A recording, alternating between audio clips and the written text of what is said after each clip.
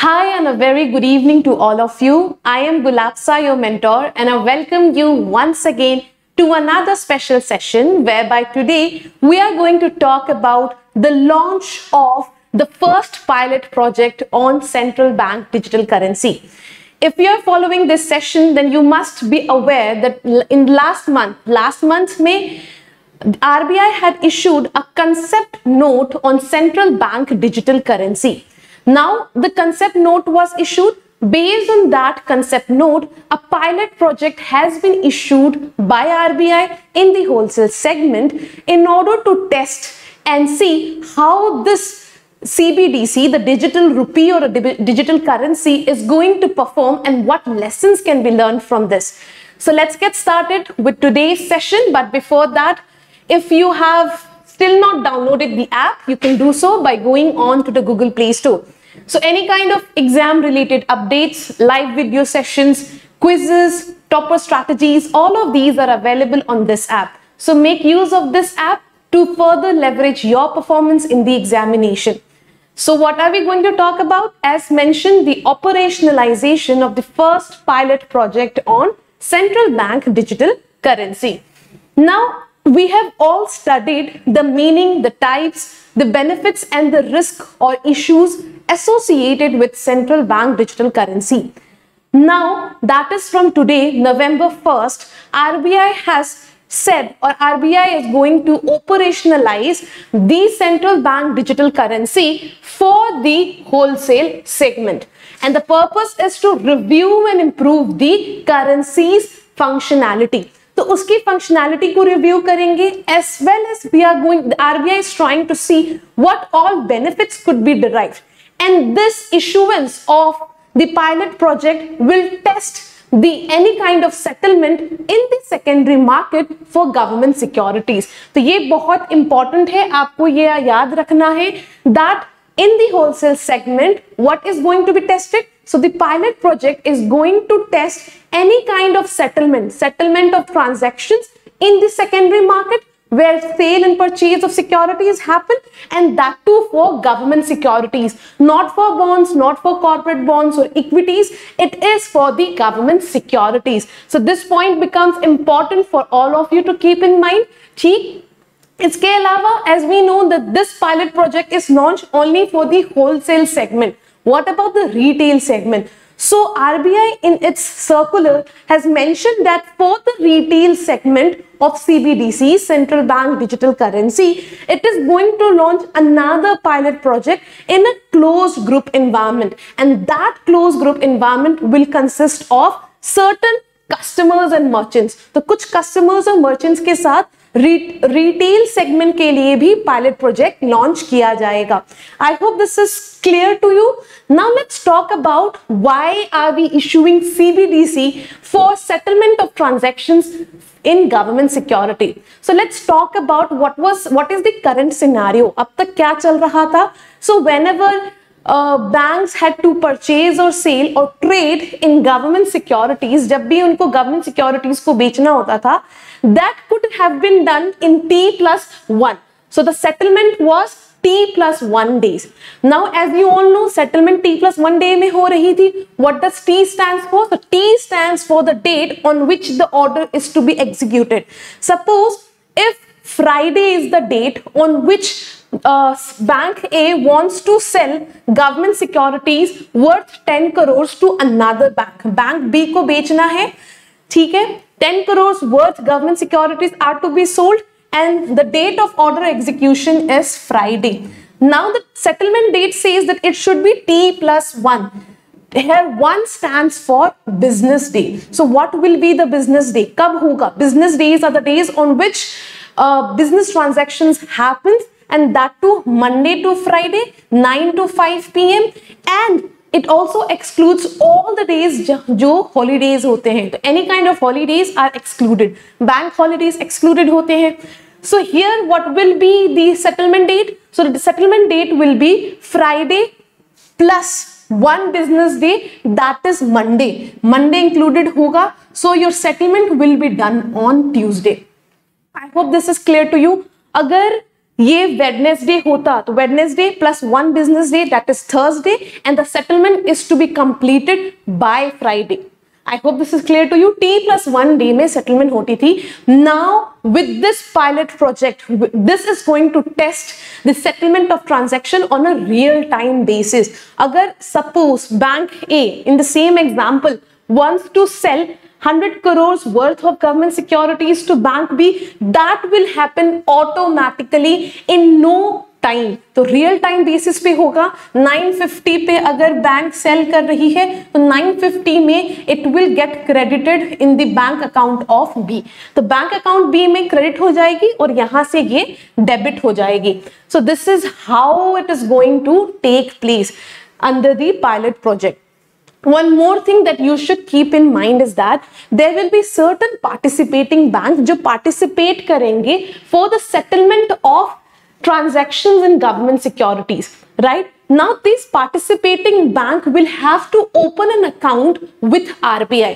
तो जितने भी participating banks होंगे they will open an account with RBI and this they will so not any kind of token will not be issued to this participating bank. कैसे transactions होंगे? So transactions will be entirely online, account based होगा जहां पे if you are selling something your account will be debited and if the other party or the counterparty here purchases something their account is going to be credited. I hope this is clear to you. तो account based होगा. आपके account से debit होके दूसरे के account में credit हो जाएगा. So this is the scenario. I hope you understood this. Now let's move forward and talk about what are the proposed benefit from such kind of pilot project.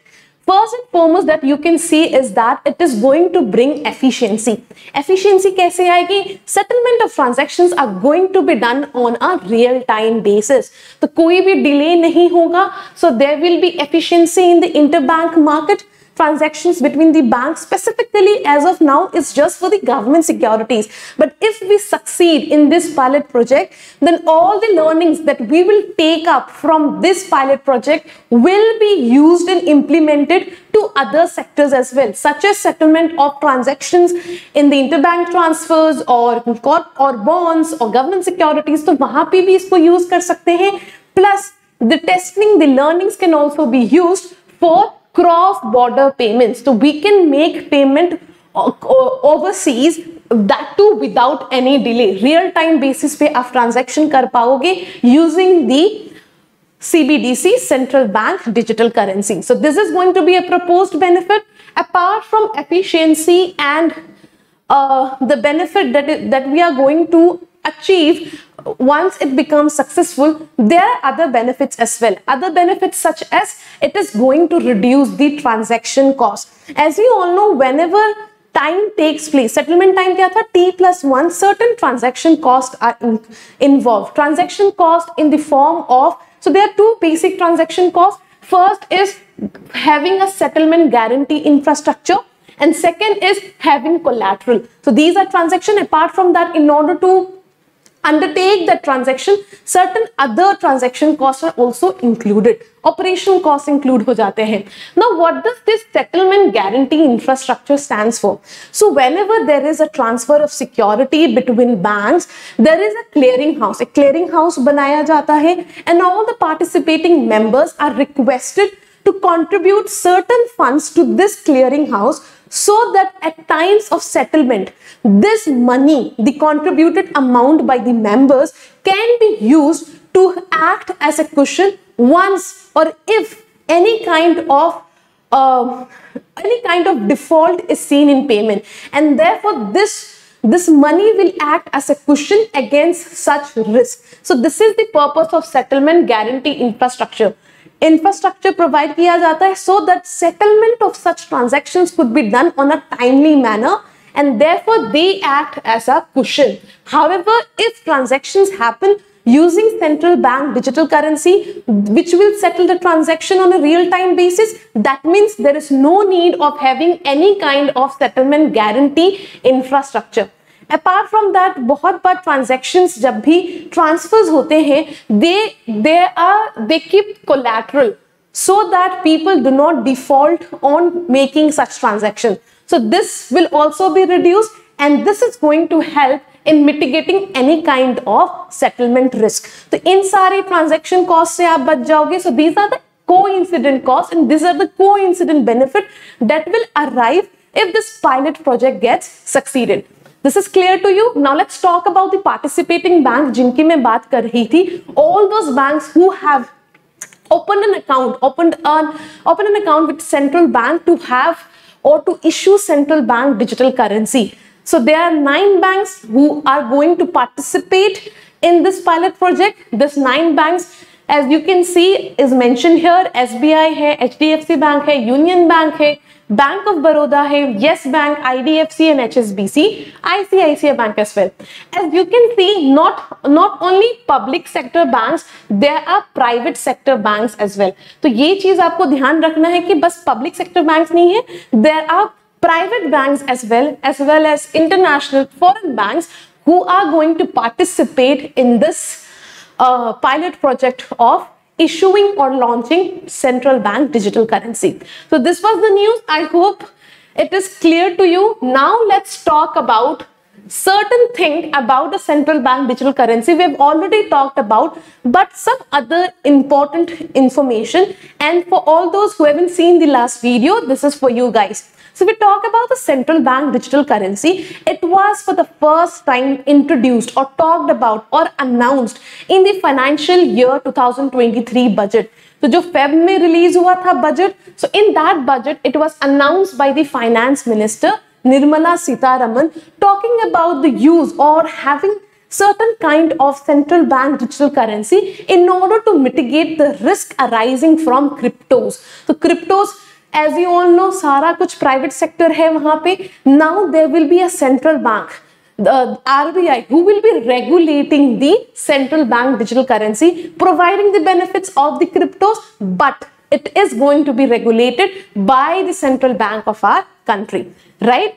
And based on this announcement, recently last month October May, RBI had issued a concept note on central bank digital currency, talking about its meaning, features, advantages, forms of issuances, whether it is going to bear interest or not, issues. All of these were discussed in this central bank digital currency concept note, right? And according to that, RBI has defined central bank digital currency as something which is sovereign in nature. तो ये एक sovereign currency होगी, and it is going to be a legal tender. जैसे 100 rupees का note ले लो, 500 rupees का note ले लो, these are legal tender for India. 5 rupee coin is also a legal tender. Similarly, this central bank digital currency is going to be a legal tender which will be issued by the central bank of our country, the monetary policy authority, that is the central bank. However, as the name suggests, this will be issued not in physical form but in digital form, right?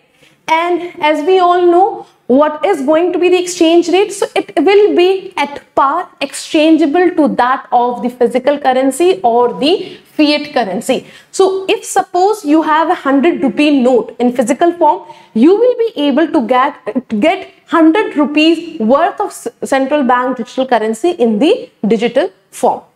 I hope this is clear to you. Now, a question must have arisen in your mind that how it is different from the already existing digital money. As you all know, digital money has been prevalent. How? कैसे prevalent है digital money? जैसे आपने देखा कि wholesale transactions के case में, wholesale CBDC के case में, account credit and debit are happening, and that is known as central bank digital currency because that is account based. Similarly, अगर आप banks को देखोगे, then banks have been you deposit your money. How it is that reflected in your account? It is reflected as a credit to your account, right?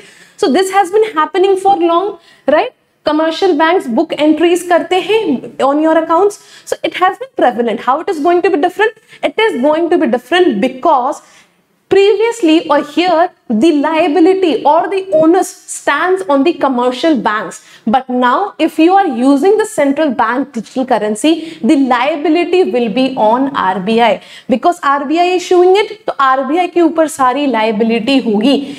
And that's the reason why a very special feature of this central bank digital currency is that you get the benefit of settlement finality. So this is a very important and a beautiful concept which says that even if now if you have seen the digital payments, जब भी आप UPI वगैरह भी use करते हो, कई बार आपके payments अटक जाते हैं, your payments get stuck, right? And sometimes that payment also get reversed. However, in the case of central bank digital currency, since RBI is taking the liability lies with RBI.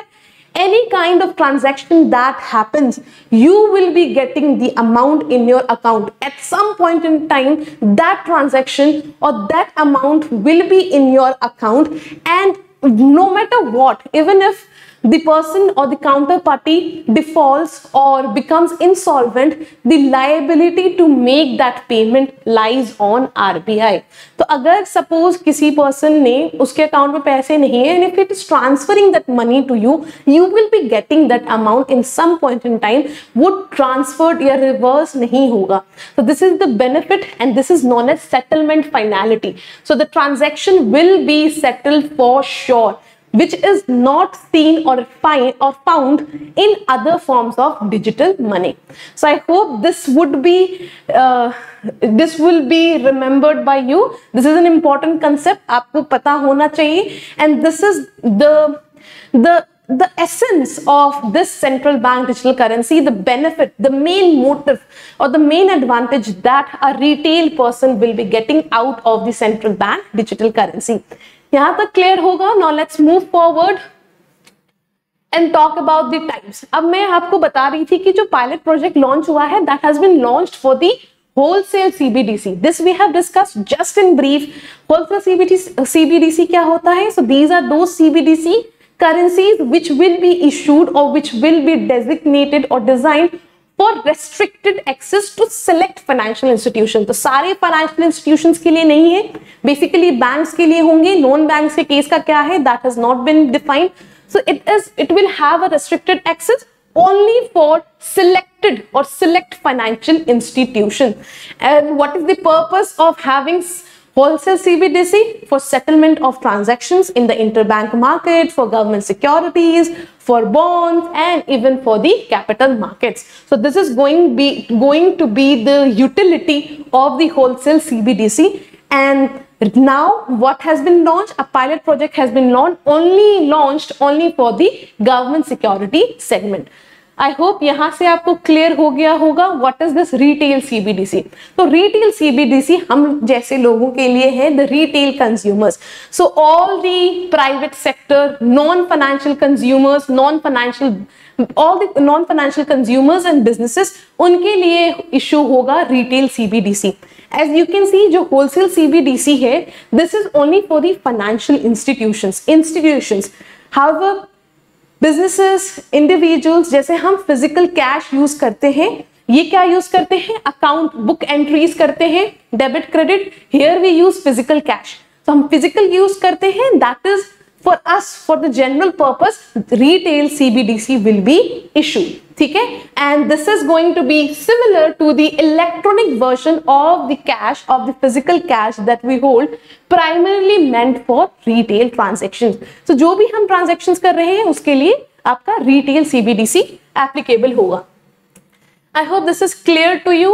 Now next is the model for issuance. So basically there are two models, and one is the hybrid model. First is direct model. Direct model क्या बोलता है? So the direct model says that all kind of record making or providing all type of record making, issuance, account keeping, all of these will be done by the central bank. So the central bank will be responsible for managing everything related to that transaction. तो ये हो गया आपका direct model. If we talk about the indirect model में क्या है? There will be an intermediary. तो central bank होगा, central bank will be issuing the central bank digital currency. Such central bank digital currency will be issued to the intermediaries.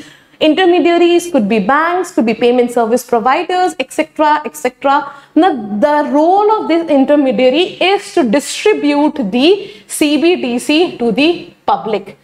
ठीक है? तो यहाँ पे क्या था? Just central bank managing everything, and having a direct contact with the public. Here, the central bank will have an intermediary who will be distributing on behalf of central bank to the public. Clear here? Now, what is this hybrid model? Now, the hybrid rest you can read, right? Here, yeah. So, obligation की बात करें, direct model में obligation will rest on the central bank.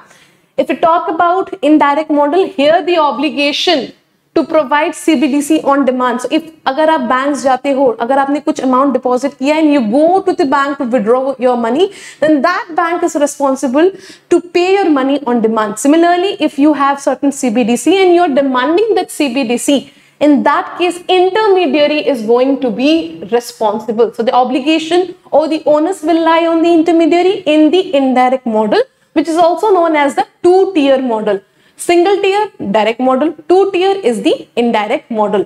Talking about the hybrid model. Hybrid model means this will follow, central bank will be issuing, distribution will be done by the intermediary to the public. However, the account maintenance or the record keeping will be done by both the central bank and the intermediary. So there is the difference in the hybrid model. यहाँ पे account maintenance central bank कर रही थी. Here the account maintenance was done by the intermediary. Account maintenance done by intermediary, and the account details of all the intermediaries was looked upon by the central bank. However, central bank had to be here cautious enough in order to see that all the cumulative retail transactions and the intermediary account are good tally. However, in case of hybrid model, the account maintenance will be done by both central bank and intermediary. I hope this is clear to you. Dobara sunna, very simple, very easy, and yes, important for your examination. Now let's talk about the major consideration or the preferred choices by RBI. तो RBI ने क्या preferred किया है for India? So for India, what kind of digital currency is RBI expecting? So first and foremost is the type of CBDC. As we all know, there is going to be two types of CBDC. For general purpose is the retail one, and for specific bank transfers, for select financial institutions, it is going to be the CBDC wholesale. Second is the choice of CBDC issuance model. So what kind of CBDC will be chosen for India? For India CBDC, that is going to be the intermediate model. What is this intermediate model? This is the two-tier model. जो हमने पढ़ा था अभी two-tier model, which says the central bank will issue and the distribution part will be done by the intermediary. All kinds of record keeping will be done by intermediary. However, central bank will keep a look on the accounts of all the intermediary. The obligation to pay on demand will be on the intermediary, right? Why are we doing this? The only purpose is that by having this intermediary, we can have more of innovations in the financial space, right? Because intermediary, it has been seen that the private sector or this intermediaries have played a very important role even in the case of UPI. So having this model will promote or will bring more of innovations in the future. Next is instrument design. Now this is important. अब देखो दो चीजें हैं. Now this CBDC के लिए there were two arguments. First, to have interest on this CBDC. Why to have interest on CBDC? If we are having interest, if that CBDC carries certain interest, 1%, 2%, 4%, whatever be the interest rate, people will be attracted to have CBDC with them. But the flip point is that if we have interest rate attached to a CBDC, bank will find it very difficult to have deposits with them. Why? People will now prefer to have CBDC instead of depositing their money into bank because of all the advantages that CBDC provide. एक तो electronic form में है, banks के झंझट से बचोगे, everything is so seamless which is not provided by the banks. So for that reason, in case of India, CBDC will be non-remunerative. That means the instrument, the CBDC that will be for India, the digital currency, will not bear any kind of interest. So it will be non-interest bearing currency. जैसे हमारे physical cash है, उस पे कोई interest नहीं है. Same will be with the digital currency or the e-rupee for India. Next is the forms of CBDC. Now for the wholesale transactions, जहाँ पे financial banks are involved, where select financial banks, financial institutions are involved. For them, the transactions or the form will be account based. Account to account transfers, debit, credit. However, for the retail one, जो भी retail transactions है for the general purpose, that will be in the form of token based. Token based का क्या मतलब होता है? It could be in the form of any instrument, any bearer instrument stating that such and such amount is the value of that token. For example, जैसे आपका 100 रुपये का note है, right? Now whoever has this note will be the owner of this note, right? Similarly, in the case of token base, a token will be generated to you, which can be in the form of a certificate, right? And this certificate, whoever holds this certificate will be the owner of such CBDC. So this was in detail about the central bank digital currency. I hope this is clear to you. The advantages and issues we have already discussed in our previous video. Now let's look at certain questions. So there are 3 questions for you to be answered in the comment section. The first question says, recently RBI has rolled out the pilot project to operationalize digital rupee in the wholesale segment. Now what will the pilot project test? What will be the testing for? So you need to identify the correct answer. The second question says you need to identify the correct statements. So correct statements identify करने हैं. 3 statements are given to you. The first statement says single tier model, right? The direct model will be the most suitable architecture for introduction of CBDC in India. We have already discussed in the previous slide. Second, it says remunerative form of CBDC will be suitable in order to attract the public. Again, we have discussed. And the third, it says token based CBDC will be used for the retail segment, for the general purpose. That you need to identify the correct statements. Next question for you. The next question says we need to identify the incorrect statements. First statement says wholesale CBDC will be available to all financial institutions. Second, retail CBDC will be the electronic version of cash primarily meant for both retail and wholesale transactions. And third, under the 2-tier model or the intermediary model, central bank will be responsible for managing all aspects of digital rupee system. Kaun responsible hoga? You need to identify the correct answer to this question. So this was all for today that I wanted to discuss with you. The answers are already provided in the PDF. In case of any doubt, any suggestions or feedback, you are most welcome to write it down in the comment section. Till then, take care and bye-bye.